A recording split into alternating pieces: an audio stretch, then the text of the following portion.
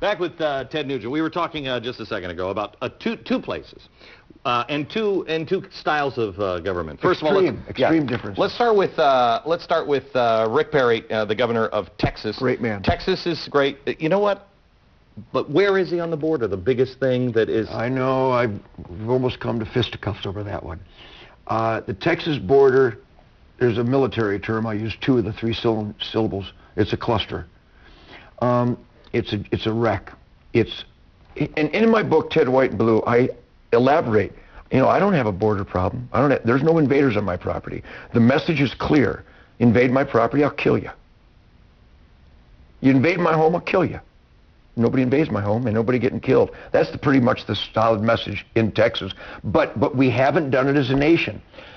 I believe that, you know, Rick did increase the border security. He called the National Guard. He's got more and more Texas Rangers. He's got more and more law enforcement down there. But that Ramon, the 2 agents, Ramos Ramos and Cambion, that they're still in jail is an indictment to the flagrant, not injustice, anti-justice. And I got to tell you, I wish that Rick Perry and all the governors along the border would come up and go, wait a second, we like drug runners getting shot. We like drug runners scared. We don't like drug runners rewarded and used as state witnesses. This is Planet of the Apes personified. It is upside down. I heard a theory. Let's try this out for size. That the only thing that makes sense is either we're in bed for some, Mex-America, Canada, or try this one.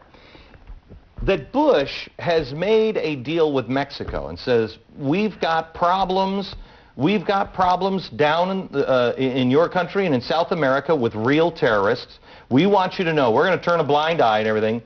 You let one bad guy, one terrorist across our border, one guy. We need you to go kill some people down there because we can't do it. You go take care of some messes for us and we'll turn a blind eye. Think there's a chance that's true? Yeah. Clear and present danger. There's a lot of manipulation going on down there. But just that our masters, our trained commandos of law and order, all the different divisions of law enforcement, their hands are tied. I know. It's wrong. And we send a horrible message. Everybody says they support our troops, but those guys are just as much troops as anybody. And they're ready. They're ready. I can't even imagine what their morale is. Okay, let me take you to Detroit. God bless Detroit. Where they just sold a house for $1. $1. Well, here it is. I give you the mayor of Detroit. Oh, boy. And the corresponding tragedy of 1 out of 4 children graduating. We have a gangster mayor, just the lowest form of life, who celebrates all the wrong things about society. And in the shadow of that mindset and modus operandi, 1 out of 4 kids graduate. I want to cry right here in your TV show. What a great city growing up in Detroit.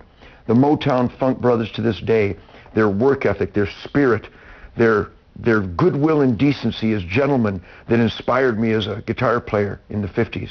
They're with me every night on stage. And then I look, Glenn, I go back to Detroit, and the same buildings that were boarded up in 1967 are still boarded up. It's amazing. It's a beautiful river. It's a beautiful river. The #1 walleye and smallmouth fishery on the planet.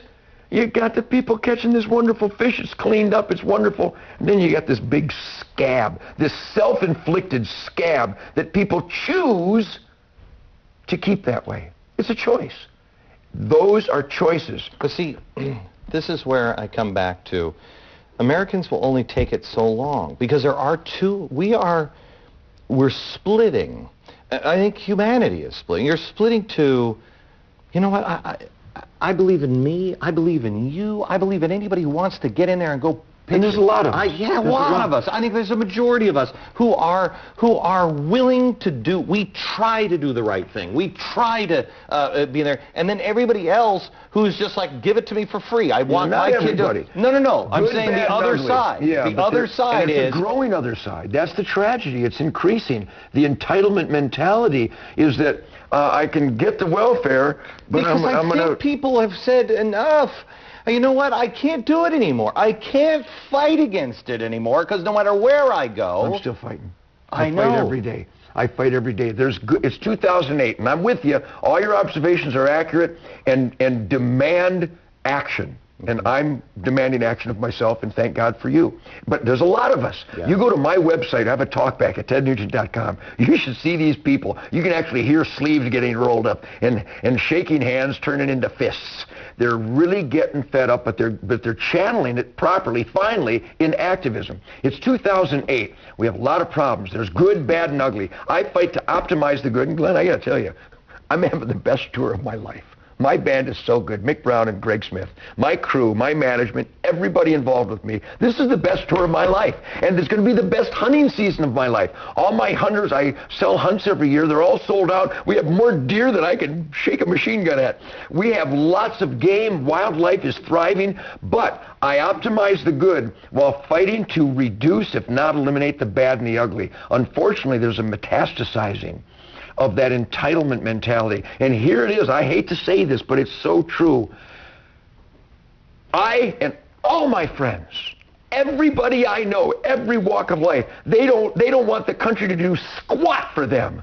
They want to get up and do everything they can for their country. Right. Yet I'm watching the Democrat convention, and I'm going, what happened to what can I do for my country? These people are going, I'm not doing anything for my country, and here's a list of stuff that you got to do for me. I want you pay for my kid's education. I'm not going to make my kid get a job because you won't. I want you to take care of my health, even though I smoke and drink and weigh 350 pounds. He's not going to stop. Back with Rapid Fire in just a second.